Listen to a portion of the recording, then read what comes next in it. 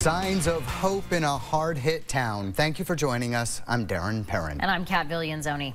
Ludlow was one of the first towns to feel the impact of last week's severe flooding. The devastation laid bare even as the rivers were still rising elsewhere. Rachel Mann returned to Ludlow today to see how far they've come on their road to recovery. Ludlow was one of the towns hit hardest by recent flooding, leaving many people in a tough position. Today, more than 24 people came to the Ludlow Community Center to enjoy some summer food, but they also had the option of picking up some groceries they say have been hard to come by. This is a barbecue. This is family. This is community.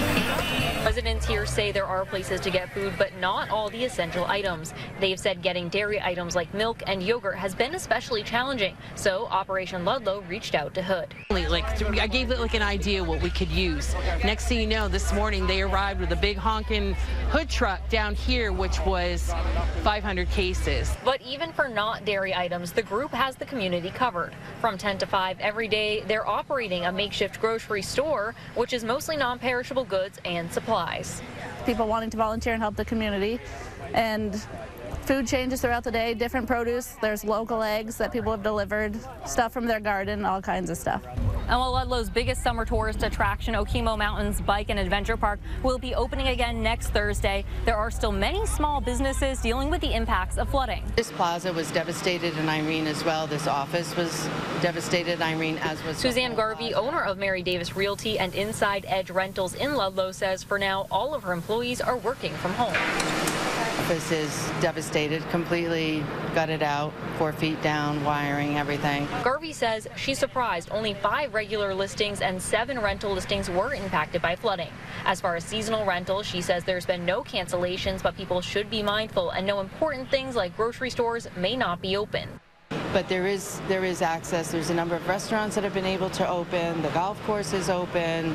And so we are finally encouraging people, yes, please come. The restaurant Homestyle Hotel was also hit hard. We're entertaining people to place gift card orders so we can fulfill them in the future. But it's not all doom and gloom for them as they prepare to reopen on Labor Day.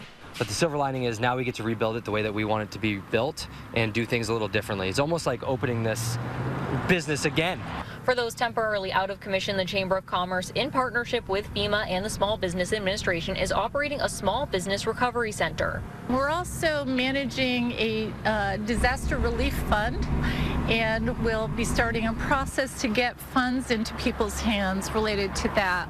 Whitehall called the area a tourism mecca, encouraging visitors to come, but give while they're here. The Chamber started a blog with a running list of things that are open instead of closed. Could be an electrical company, places to stay, places to eat, things to do. So that'll be evolving right now. In the meantime, Ludlow is standing strong. I think it's important to just say, this is a resilient community, and it is truly inspiring to see how everyone has come together. Although the lakes may be not advisable to swim in, we can drink the water, we can use the resources, and we want to welcome people. And while these local businesses are still being impacted, everyone we spoke with say they're optimistic things will be up and running normally again by their busy winter season. In Ludlow, Rachel Mann, Channel 3 News.